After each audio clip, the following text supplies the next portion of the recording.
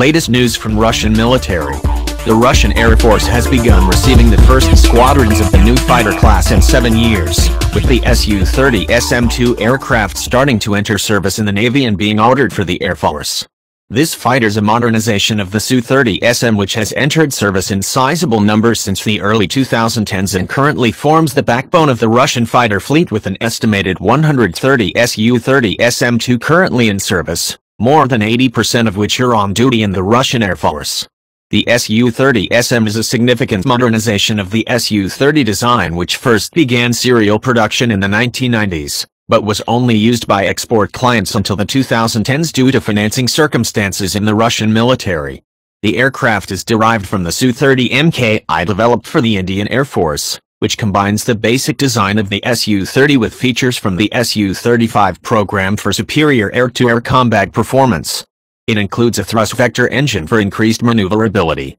The Su-30SM2 improves on this by integrating the Al-41F1S engine, the same as that used by the Su-35's, which provides 16% more thrust for significantly better flight performance as well as greater fuel efficiency for longer flights.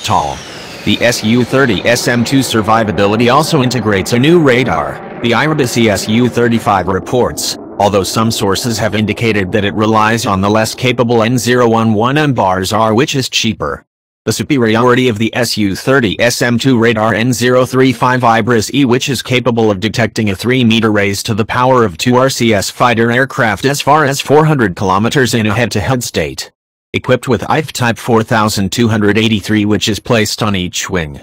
Using the RWR Type L150-35, which is able to search for a wider opponent's radar emission frequency. The Su-30SM2 fighter also uses the IKSH-1M head-up display. The Su-30 derives from the Su-27 flanker heavyweight air superiority aircraft that first joined the Soviet Air Force in 1985, and inherits but significantly increases the aircraft's extremely long range and high maneuverability.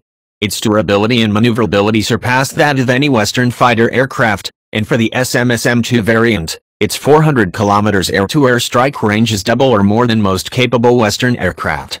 The Su-30SM2 fighter received an improved optical electronic targeting and navigation system, electronic countermeasures, radar control system with increased detection range of enemy targets.